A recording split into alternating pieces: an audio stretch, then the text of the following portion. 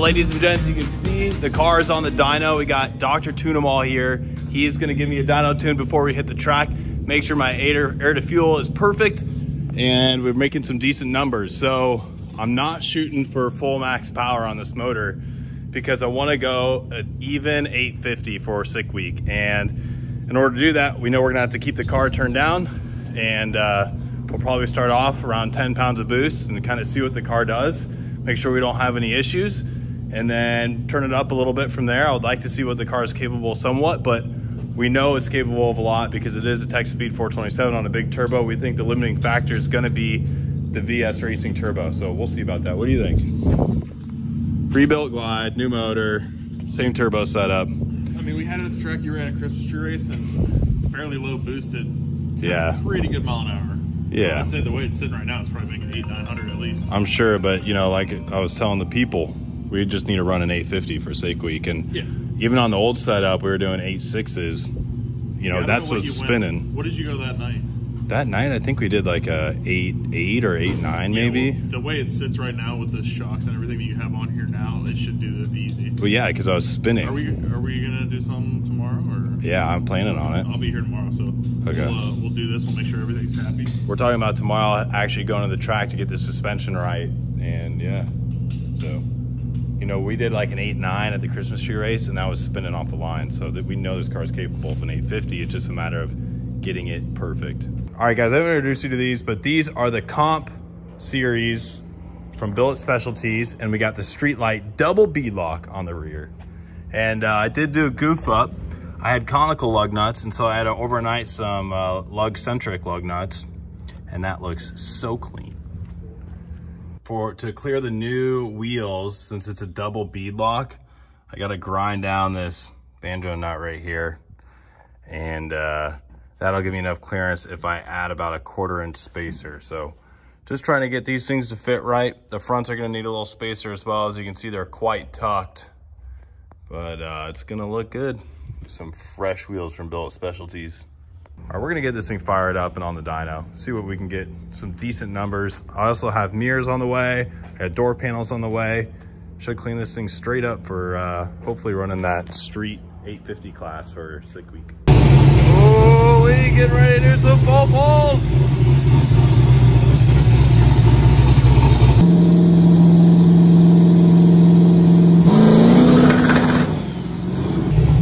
What was that? It's almost like a trans brake or something. Yeah, it's not like it was like two-step. The trans brake is kind of wired wrong, so oh, you fixed it. So it has a bump now too? Yeah, it should work.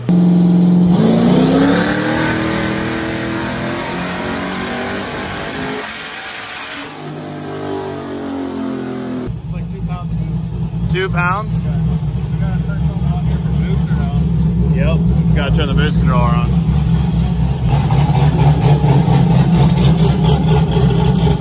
All right, that was 2 pounds of boost, 485 torque, 540 horsepower. We didn't turn the boost controller on. Let's do it again.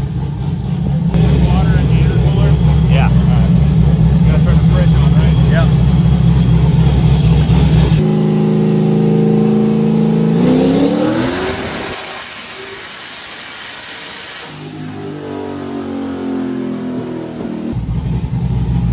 Rubbing? I don't know. Right here. All right, on that last pass, we didn't get a data log. Something happened with the computer, but the tire was rubbing the inner fender well, so we adjusted that a little bit.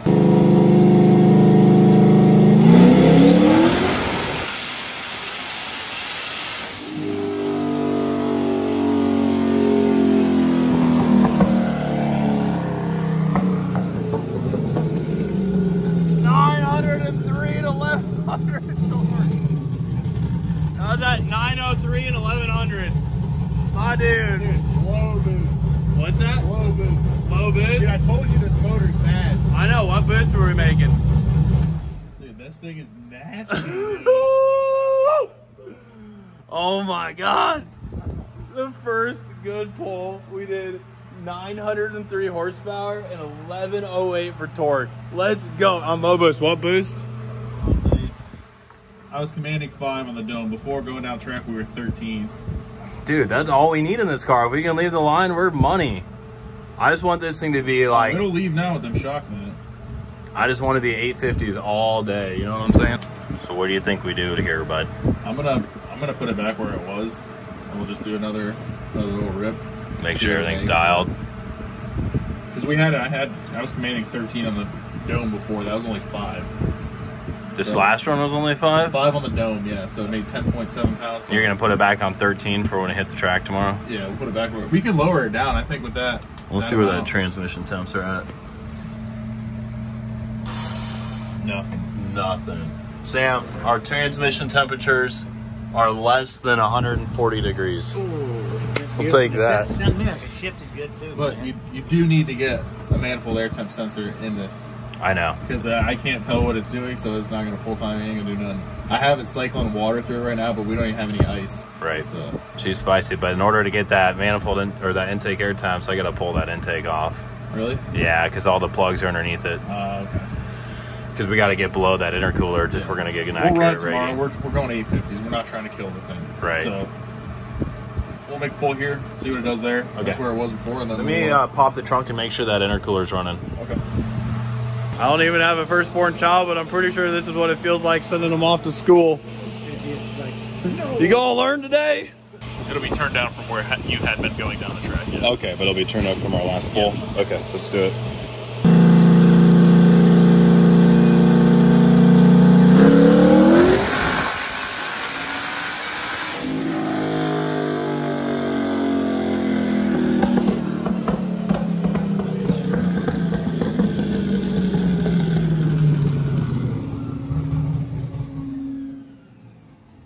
Okay, 1,023 horsepower and 1,162 foot-pounds of torque. We're in the 1K club. Yep, that's all I was trying to do. That's all. My dog. Over 1,000. Over 1,000. We're at 1,023 and 1,162 for torque. Woo! What is that, a BS 85 on that thing? 88,103. Oh, it is? I Yeah. thought it was an 85. Okay. Either way, that thing's making some good power. 14.5 pounds of boost. It's not pushing through the converter, is it? No, you hear it. It's coupling it. So Yeah. it flashes like it's supposed to, and then it couples it, pulls it down, and then pulls again. Yeah. Yeah, okay. Because Garrett and I were worried about that. But 14 and a half.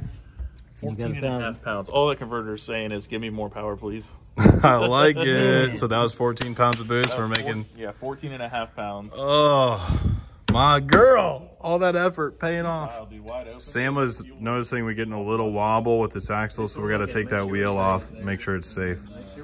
All right, boys, let's call that a successful dyno run, right? Yes, Oh, big yeah. time. Let's It's always go. successful when you make over 1,000. Right? On that little of boost, I mean, dude.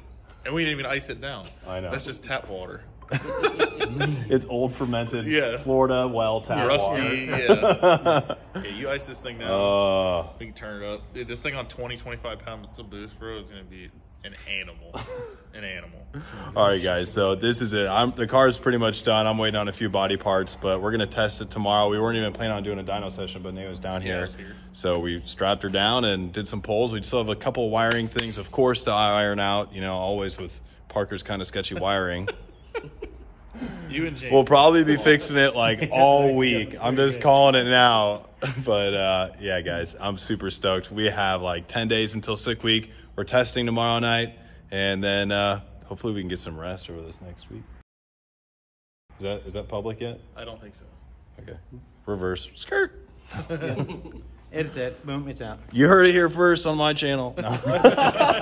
Oh, no. Oh, that's why I leave my phone in my pocket. I promised you. All right, guys. We'll see you tomorrow.